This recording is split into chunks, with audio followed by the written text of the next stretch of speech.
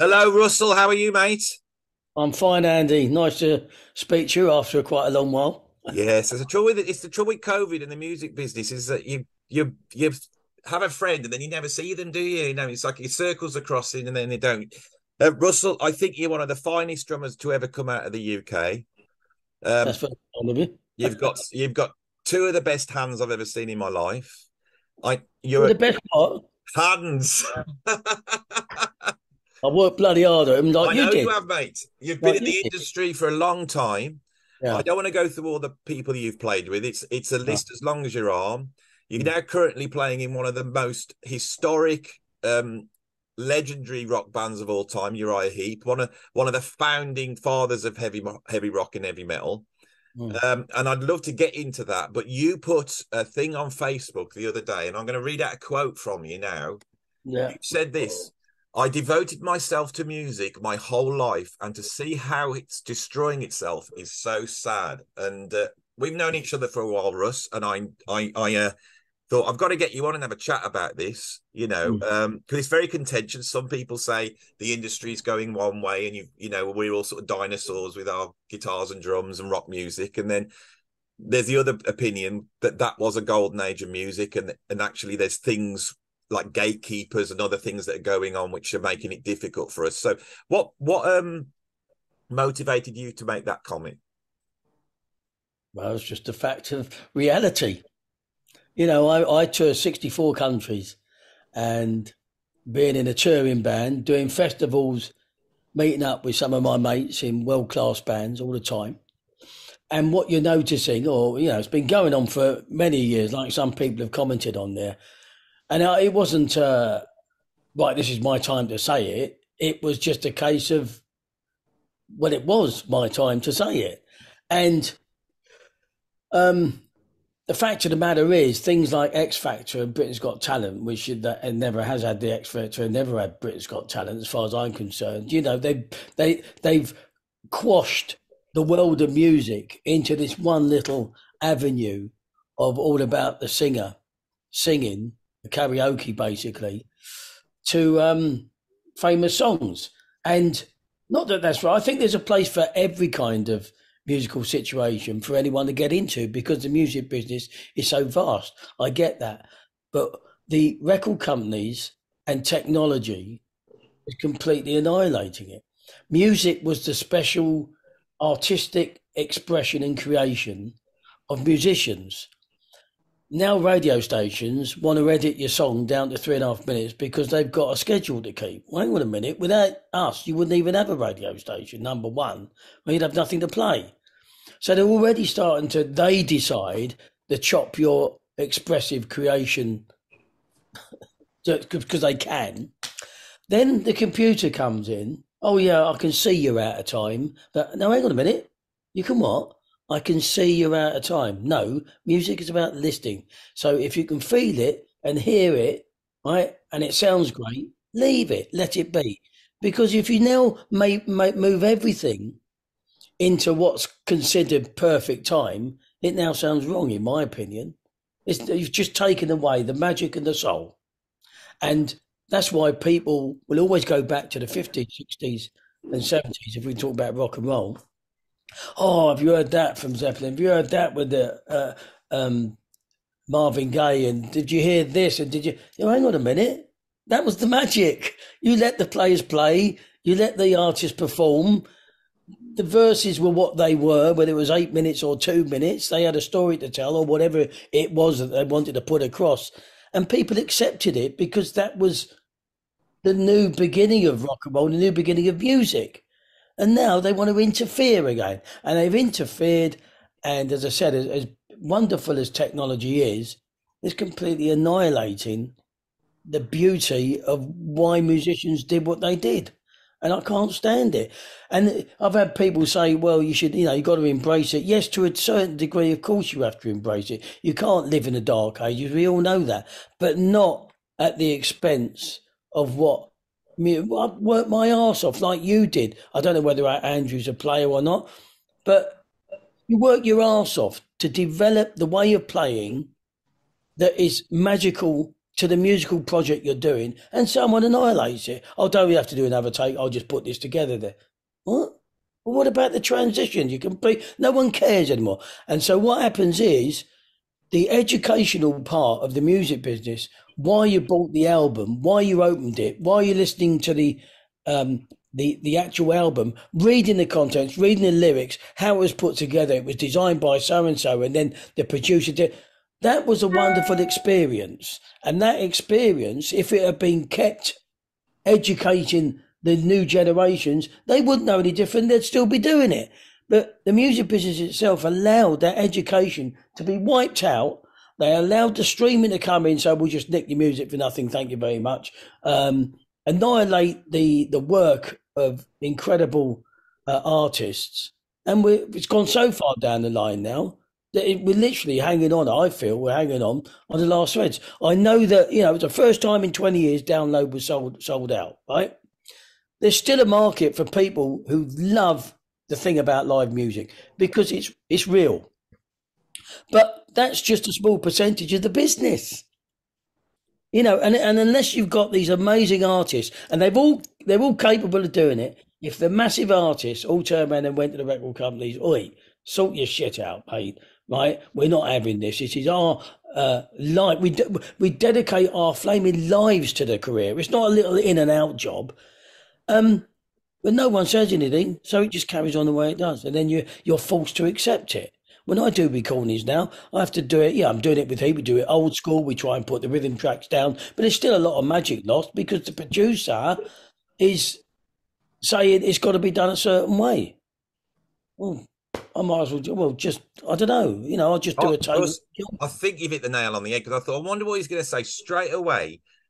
All these things are going on. But what you've just identified is what I think is the problem. Interfering.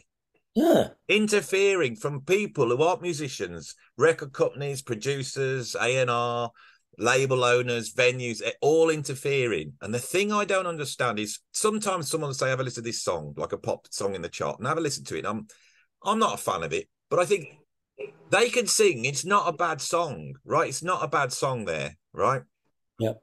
Do you want to? Are you muted, Andrew? Because you're face. I don't think I am. Can you hear me? Yeah, we can hear you. If you want to chime in, Andrew, anytime, just chime. But it's the interference from outside. Like as the music industry has developed, they've had to grab back control. Yeah. What I don't understand is I listen to them in these pop songs, and I think if you put a real band behind that of really good players, it wouldn't be a bad little song. They'd walk into the studio, they'd put it down in an afternoon. Well, that's if it's real instruments. Most of the real instruments, it's like, why have they swapped to technology? The old technology, where a band goes in a room, they jam something out, they get a vibe and a feeling, they drop that vibe on a record, done. It hasn't got to be perfectly everything played together. That's the magic that they completely annihilated. And the thing on the rock bands is the other thing that the technology's done is they've taken away individuality. You could hear the way Ian Pace plays. You could hear the way Jimmy Page plays a guitar, right? But now all the guitars are processed. They all sound the same. It could be any guitarist, it could be any drummer. So they completely wiped out the thing that you tried to nurture that made you special was an individual musician. There were always guys like session guys could play anything. And a lot of us, muso drummers, we always love those guys. But as I've got older, I've realised there's a whole set of drummers like Ian Pace, Keith Moon, Bev Bevan, John Bonham, Stuart Copeland. They sold the record because when they played, that the basic vibe of the record came from the drummer. I mean, I'm friends with Bev Bevan, and I've played alongside him so many times. I got more chops than him, but I can't play a groove like him. When he plays a groove, it sounds like a hit record. Right. It's like, and this is what everyone's forgotten. So let's break this down into the bits. Can you explain to the audience what's actually going on when a drummer now goes into a modern recording studio? What's actually happening to those drums? Yeah, well, what tends to happen is, I mean, luckily for us, the last producer we had, Jay Rustin, is really, really good. He is a bit more old school. So when I picked him up from the airport, I was the one that picked him up from the airport. We drove all the way up to Lincolnshire to Chapel. Fantastic recording studio, Chapel, right? My drums are set up in the old converted chapel, and the sound is just, well, it's to die for, as it would be. And I'm up with him, and I said, look, I've got the skins of my choice. I said, however, I've got the tape, I've got the moon gel, I've got a bit of foam, I've got some towels, I've got 3 different rides. I said, I've got 3 different chinas, 3 different hi-hats. I've got about 8 different kinds of crashes. Right. He said, have you finished? I said, yeah. He said, I'm not interested in any of that. And it was fantastic. He said, I can't tell anything until I get in the room and you play how you play, and then that will determine what goes on. I thought, because before this, I've had producers telling me, no, I want this, I want this, I want that, without even hearing anything. And that tells me that you've already got this drum sound here. Well, what is that all about? Who are you to tell me my drum sound? It's disgusting. What tends to happen on the old school then? Let's not go to Jay because he's a bit different. He's cool, but you go in there, front head off the bass drum. What? We need the front head off the bass drum. What without air? True. Yeah. Okay. Right. So the air can't respond off the skin, right, to give that nice. All the bottom, all the low frequencies are gone straight away. I said, and the length of quarter note. In a rock band, I'm talking about length, not talking about pop or anything like that, where you might need it, a little bit more muted, a little bit more dampening. In a rock setting, you want the front head off, and then you want a pillow put in there. So it's now turned into a cardboard box, and then you put a towel or you put this thing on it to make it a tunnel. So you've taken off the nice bit of air and bottom end, and you put a tunnel on to try and get it back because you didn't want the resident head on. How the hell does that work? And then the technicality, wizardry of what they read on page 57 comes out to you. I'm not interested in that, mate. I'm interested in the sound. That's all I'm interested in. I play, I produce a sound, you capture the sound, record it, and Bob's your uncle, right? So not only does that get done, you can't play big cymbals in a studio. No, what are you talking about? Oh, no. See, the sound, when it goes down, they give it all the mics and you have to play smaller cymbals. Can't hit them as hard as ever. No, hang on a minute. So you've gone to, obviously, a school that knows shit about drums, right? I spent a lifetime, I went to bed with a 16-inch crash cymbal, mate, and you're turning around and telling me, right, how I should be playing. You are supposed to be recording me as a drummer, irrelevant of how I sound in a way. Well, with a session is different, right? But as a member of Uriah Heep or whatever it is. So you want me now to change the way my emotion plays if I get into a crash cymbal. I really want to. I'm not allowed to do that because I might upset the microphone that's hovering over my 12-inch tom-tom. No, mate, sorry. Right? It's for you to deal with. That's why drums are such a beautiful instrument, like a piano. The harmonics that go between the whole kit, splashes, crashes, rides, tom-toms, bass drums, snare drum, they're there, they work with each other. If you're a great drummer, you tune up the drums, it works like a grand piano. You wouldn't go round the notes, that top D there is just interfering with that F sharp. So we'll just put a little bit of dampening on there so it doesn't give it a little bit of an over. You don't do that. Leave the flaming instrument. Leave it, right? If the drummer can't play, can't tune, right, you have to look at it differently. But don't disrespect someone who's been playing ages. And you wouldn't have got, you see, John Bonham's drum sound is John Bonham's drum sound. Everyone raves about it. Yes, let him have Billy Cobham had his drum sound. You know what I mean? It's the only way for me to have the identity and to also allow drums to breathe instead of someone that thinks they know everything, telling you how to play, telling you how to muffle your drums. So I've got to play not like myself, so why am I here? And I've got to have a drum sound that doesn't sound like me. What am I doing here? I hate it. You are just expressing how I feel. I mean, I sort of got out of recording and then I've sort of come back into it, but I just got fed up with it because I'd go in there, learn the stuff, go down there, play it, tune the drums and all that. And then when I got the record back, I was like, where am I? I know, where are you? I'm on albums where I got a credit and I don't know what track I'm on because I can't hear myself on the album. And I'll tell you why they do this, right? It's because nowadays producers want to lock you to the grid.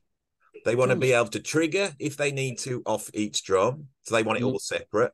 And they want to be able to lock you in time to the grid. So that means you've got to play to a click and you've got to play your parts on your own. And this is my big thing is that what we've really lost is a band in the room playing at the same time. The magic. And if a band's rehearsed and they've got it down and the track's 5 minutes long, in a studio which is designed to record everyone at the same time, that's why they cost like £1 million, right? And they're not a bedroom, right? If you go to a studio and set a band up, that song, if it's 5 minutes long, will be done in 5 minutes. It's bonkers. And I think people have forgotten about this. They've forgotten about what musicians do. And it's because these producers have got control now. This is, it's the producer that makes the track now. They got to justify their existence, mate. Exactly. You get paid for a job. I've got to justify it somehow. So I can do technical jargon, which I know you don't know 100% about, right? And if you do, they get caught out.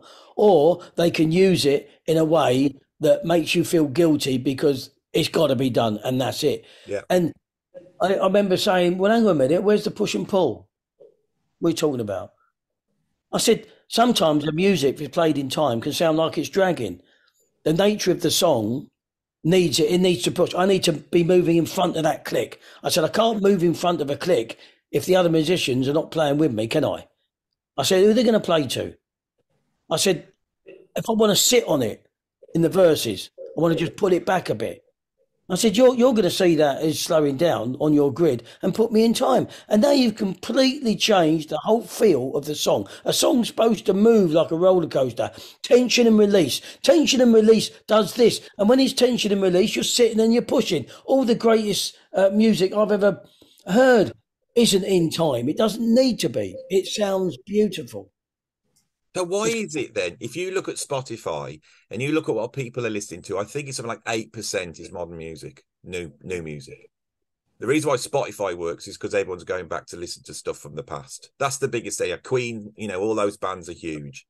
And so if that's the case, why isn't the industry cottoning on to the money that's being made? Because I think everyone goes on about the internet and downloading and stuff like that. I also think it's a fact that people have forgotten how to put records out that people really like.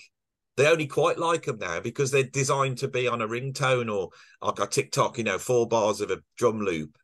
People have forgotten, and I'm sure if the record companies would go, what, we're going to put ourselves behind these bands, their sales would come back up because people will want to own the product, wouldn't they? And it's like when you're in an older band like you and I'm playing in similar bands, our fan base still want to have the record, don't they? Of course you do. They're collection. And that goes right back to young people. If young people discover these, students, when they discover Pink Floyd and Led Zeppelin, they start buying the vinyl. And do you know what I think half of it is? When other people say, oh, yeah, you can't beat the early stuff. Can't beat the early stuff. You can't beat the early stuff. No, because listen to it. Sometimes the technology, even though it's great songs, there's something that's missing. Yes, the expression, the magic's been taken out. I want to hear that guitar slight feedback because it's shit equipment or whatever it is. You know what I mean? You want to hear the little blemishes and mistakes. Yeah. That made the whole rock and roll thing. Don't clean it up. Andrew, you jump in now. Are you a musician or are you a listener? I am sorry, gents. I am a bassist, basically. Oh my God. Above all, I'll kick him out now, Russ. So, yeah, you can do. Sitting here with 2 drummers. But, I do get what you're saying. I'm not a recording artist. Kind of Andy knows that I've done a little project, which, is sort of guilty of a lot of the things that you're kind of citing as a problem here. So, you may hate that kind of thing. I mean, I come from a very odd background and roots through music to end up where I am now.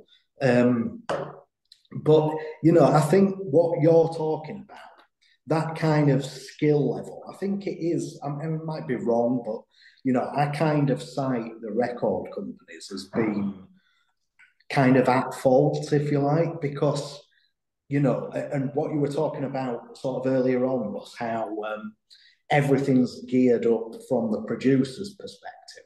And focus now is purely on what are we going to put into whatever digital audio workstation we use in Pro Tools, probably in a bigger studio, you know. But and that's like a modern production approach, isn't it? But the sort of magic that you're on about was and you're talking a recording engineer as talented as the drummer playing the drums to get a quality recording from a room space, I think. I mean, I've had a bit of a go myself. I'm not experienced at all. Maybe there's some guys, but they might be rare things. So from the recording company's perspective, hiring a studio and hiring a quality engineer that knows what they're doing, that can deliver probably the most challenging thing to record is the drums in that environment. It's a huge expense for them. And on the other hand, you know, there's the money from kind of record sales. Well, it's just non-existent anymore, really, isn't it? The kind of industry and how it set itself up has just completely taken the bottom out of what's possible, you know. They're not going to invest in a studio and a top quality engineer for talking, you know, thousands and thousands of pounds to deliver a record. What's done that, you're right. But the answer is, that's what technology's done.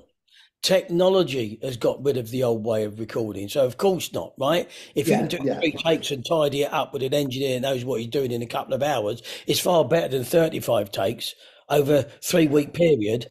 Yeah, of course it is. But that's where, I believe, you know, technology is great for what it is. But that's where it's now gone full circle, where it's ruining everything. And I don't care about the artist anymore. I don't care about the 35 takes to get the special one. That's the magic, because it's irrelevant now. The playing is not as important as it was. That's why people don't book great players anymore. They book the players who are their mates because they want to go on tour with them. We all know that. But they just play, they book the players who are just good enough to do the gig. They don't want to find the best players. In the 60s and 70s, they wanted the best players because that's what you did. Russ, you've just said one of the big things that I don't think anyone's ever said this in public, but I've thought this, is at some point the big artists realise that they could walk down their local college or get their mate in on drums, because in the end half of it is on playback, right? And they could pay them less money. Right. Yeah. And I know this when you ask, you know, when you look at big artists in the charts and you find out what they're paying their musicians, because those musicians aren't as important anymore on stage because they're not really doing what the musicians used to do in the old days. Right. And then you lose the personality. One of the things about you, Russ, is that you are an amazing drummer, but you've got a big personality and you know how to beam that personality out from behind the drums. I've seen you play a million times, you know. First time I saw you were doing a clinic and the music started up, Michael Jackson. That's it, Earth Song. You walked in from the behind, from the back of the stage, empty stage, drum kit. You walk in, you sit down next to this bloke and you turn around and goes, "Who's on then, mate? Is he any good?" And you milked it, you know, and then you walked up and hit that just straight rock groove. And the sheer weight of your personality, the big personality, you beamed it out. And so many drummers have been told that's a skill. You know, you have to do big gigs. You have to know how to push personality out. And all these skills are getting forgotten, I think. They are getting forgotten. And the thing is, the powers to be are letting it go, you see. This is the problem. They're letting it go. And if the bigger powers or on the same level powers can't claw it back, where does it go? Well, it goes to where it's going now, where it doesn't matter anymore. It really doesn't matter anymore. You know, I've got the amount of times I've done recordings and the kit sounds fantastic. I've walked into the room. What's happened to the drums? What? It sounds like I'm hitting them. I said, they're massive in there. What the hell's going on? They don't want to turn the overheads up. Fucking hell. They don't want to turn the overheads up because I'd have to mix that. Well, the thing is, it's like you put your heart and soul in. I'm very, very emotional when I play, and I put all of my emotion into it. For someone just to take the emotional slider and put it down on 0, I might as well have just gone in there with no effort at all and just played it. Thanks very much. You know, and it's like, I didn't get taught to play like that. Do you realise what I've had to go through in my life to get to where I've got? And you're just going up yours, mate, up yours, mate. It's so disheartening and disrespectful. And it's the sad case of, you know, the art being lost, in my opinion, out of music. It's all about the melody line, right, with computerized backing tracks and someone looking pretty at the front. And that's it. That's really where music's going. And it doesn't matter if they're lost in a year's time, because another... I mean, in the old days, it was you and me looking pretty at the back. Well, there you go. I do my best to look pretty. You look exactly the same when I last saw you. Because you got the bald. If you got a bald head, you don't age, do you? I've gone grey since last season. It is a bonus, I do have to say. But my best mate John Jowett, he was in Uriah Heep for a couple. That's right, yeah. He's another one. He's in his 60s now. He looks exactly the same because he's got the bald head. Mm. And as we get on to gigging, let's move on to that. Have you felt a change coming out of COVID and getting back out on tour? Do you feel like it's changed in any way? Well, it's the Brexit and COVID has changed everything, you know. I don't really want to get into the COVID thing because I've got my own personal views about it all. But yeah, I don't want my channel cancelled, Russ. No, exactly. So I you know, it's definitely put so many promoters out of work. Yeah, they all went bankrupt, and venues went bankrupt and everything. It annihilated everybody. When we go out, the good thing was people were so good. 2.5 years, people were so hungry to see live music. It was like the first time they'd seen a live band. So the magnetic emotion you had from artists and the fans was fantastic. But yeah, it's been tough as far as promoters going down. And then what with promoters 30 years ago used to pay the flights and pay hotels. There was enough money in the bin, right, for everybody to get what they wanted, and promoters used to pay for. Now the artists have to pay for it all, but the price still hasn't gone up. So, and the expenses have gone up. So all the expenses go up, the fee stays the same, and that's why some bands now can't even afford to fly to Europe or go to America to do a tour, because it just doesn't work out. You come back with 100 quid. You can't do that. And the other thing I found is, don't you think that bands are more willing to cancel a gig now, or promoters are more willing to cancel a gig? I can't believe it. Before COVID, it was like you did the gig if your legs are falling off, didn't you? If you got the flu, you're ill, you did the gig. Mm. You know, and now, you know, bands will get up in the morning, or the agent, it looks like it's raining, and they'll go, it's raining, I don't think anyone's going to come, and they'll cancel the gig. It's happened to me so many times. The whole thing is it is in a state, and it's good to be able to vent it all. We did the 50th anniversary tour the back end of last year, and in the middle of the tour, 2 promoters went down. We lost 14 shows, and it cost us a fortune because we still had to pay the tour buses, the trucking, the blah blah blah, the blah blah blah, the blah blah blah. It cost us a fortune because 2 promoters went under during our flaming tour. If you're watching this, audience, if you're watching this, right, and you love this music, or you love Uriah Heep, and you love all this classic rock and the prog and everything, if you're listening to this, support those bands as much as you can, because that's the only way it's going to survive. I've known you for a while, Russ. I know how you play. When I heard you got the Uriah Heep gig, that's the perfect gig for you, isn't it? It's like, it's made in heaven, isn't it? I mean, I really enjoyed the Alan Price and Chris Barber times. You know, I love playing. I tend to play whatever style the same way. I'm a very energetic, and I can't stand anything that won't swing. I can't stand anything that hasn't got groove or energy or power, whatever it needs.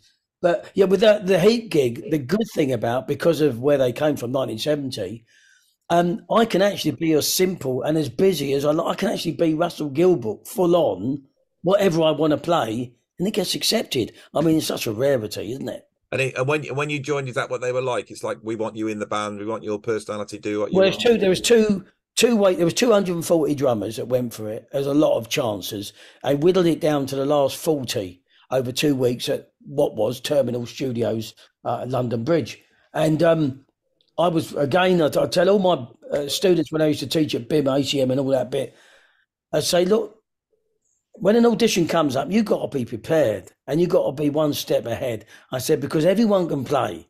So why would they pick you? The ingredients have got to be there. First of all, yeah, you've got to have, as soon as you walk in, you've got to have an image. If you look like you've just come out of a bank or whatever it is, they may not want that. They might not want that. They might not want they might not want someone with a bald head. You don't know, right? But it's a rock band. I look pretty rocky, so I was all right. That wasn't a problem. But I wangled my own kit, because they had a hire kit there, so I'll destroy that. I wangled my own kit on the last audition, which was 5 o'clock Friday, right? And they'd had a gut full of it. I had to learn 5 songs that covered the perimeters of the technicalities and stuff. It still had drummers going there trying to play Easy Living without the double shuffle. I mean, it's chalk and cheese, the feel, and there's people going but to that and not going that. Anyway, they've got bad left hands, you see, so they couldn't do it. Well, if they'd have said who could do a Texas shuffle to a room full of drummers, that's like 2/3 of them gone, isn't it? 2/3 of them gone, mate. I couldn't believe believe it. Texas Shuffle. I had it when I joined Ian Parker's band, and he said, "You need to play Texas Shuffle." I did it. He said, "That's crap, Andy." And I went and bought a bloody Steve Ray Vaughan album, a BB King album. And I sat there for a week with my molar doing that. Get it right. Yeah. Got it nailed. Yeah. Well, these five songs, and they had a nightmare over the 2 weeks. And I'm setting up my drum kit. They said, you've learned the 5 songs, have you? I said, no. And their faces were like, oh, no. I said, I've learned the whole live set, because they sent me the set. I said, I've heard the whole live set, and I can do the gig tomorrow. And the whole place was like enlightened. And that's why you say, be prepared, over-prepare. I knew I was going to get that audition. I either did a carbon copy, they either wanted a clone of Lee Kerslake. It was a hell of a drummer, wasn't he? Hell of a drummer. Or it's my time. And I said, no, I'm not going to be a clone of anybody. I'm going to be me. And luckily for me, they wanted something completely different. They didn't know what it was, right? That's why I came in there. Mick went to count the first song on Between Two Words. I said, what are you doing? He said, I'm counting it in. I said, no, you're not. I said, I'm counting it in. And I felt everybody just relax, as if, God, blimey, someone's taking charge at last. And so I learned the whole live set. I said I could play it. I counted them in. Obviously, the drum sounded great. They had more power than any other drummer. And that was one of the criteria as well. When I've had people tell me, oh, you hit them drums hard, I wouldn't have got that gig if I hadn't hit the drums hard. You learn to hit the drums hard when you do big gigs. If you don't hit the drums hard on a big gig, you look like Sooty on drums. Yeah, but they want to feel the energy coming across. They need to feel the energy, and the audience has got to feel that you're beaming that sound out. We're into the last 3 minutes. Andrew, have you got a question for Russell? Yeah, well, throw them a lot in if you like. How are you finding? I know it's maybe a bit personal, Russell. So how are you finding making a living from music? Are you managing to do it, or are you having to work in the pub on a Saturday and a Friday? Well, I love playing, so it doesn't bother me. I remember doing 2019, we did Wacken, 80,000 people. It's the biggest festival in Europe. And the following weekend, I was playing in front of a pub to 70 people. And I remember people saying, you at Wacken, why are you doing it? I said, I like playing. I'll choose when I want to play, when I want. It's not always about the money. So I've had ups and downs. I've lost 2 houses. I've been bankrupt. And all because, as a musician, it's not about how good you are. The phone doesn't always just ring because you're available. It's like this bit. I've got a year off with Heep, which I'm not happy about with. But they're not just going to sack drummers because old Russell's available. It doesn't matter how good I am. They don't just sack your drummer. And plus also, it takes a while to circulate that I'm free. Oh, don't call Russ, he's with Heep. Don't call Russ, he's too expensive. Blah, blah, blah, blah. No, I haven't said any of it. So it has its ups and downs, and it's tough. Right? The times I took, it's fantastic. But it's tough as a musician because you don't get regular work. The only regular work you've got is if you joined AC/DC or if you joined Iron Maiden, right? And they've been bands that have been going 40, 50 years, but they earned shitloads of money in the 70s. So they've already got millions in the bank, so it doesn't matter. Yeah. That's the thing. Russell, we've got 1 minute to go, so we're all going to have to say goodbye. Did you enjoy that? Did you get all Fantastic. that bent up rage? Yeah, get it off Well, your chest. That's the thing is, it's easy to talk about something that's reality because I Yeah. don't need to hide behind smoke screens. I'm out there doing it. I'm seeing it. I'm hearing it. And I'm just going on my own experience. You know, it's so easy to talk about your own experience. Russell, it's lovely to see you again, mate. And you, thanks for asking me. It's been a joy. Nice to meet you. Thanks very I'll much, keep in Jeff. contact. Honoured. And it's Andrew. Did you enjoy chatting to the legend that is Russ Top Gilbrook? chat. I'm glad I got my video working this time. Yeah, brilliant. There's a new thing, Russ. I'm getting the patrons to jump into the interview so they can actually chat to musicians, see what we're like. Great. See Yeah, been a the trials pleasure. and tribulations of it all. Good idea, mate. Yeah, it's good. That's what it's about. Got to reach that audience. But we got like That- 1 minute to go, so I'm going to say goodbye. So would you No, like to no. say goodbye to all my people watching this at the moment? So I'm Yeah. here. so bye, Andrew, and bye all of you. And I hope Thanks, you enjoy gents. this video. Like, subscribe, and become a patron. Yeah. And you could be chatting to Russell next time he comes on. That's right. Thanks for having me, Andy, and keep up the good work, mate. Well done, Lovely. Andrew. See you. Cheers.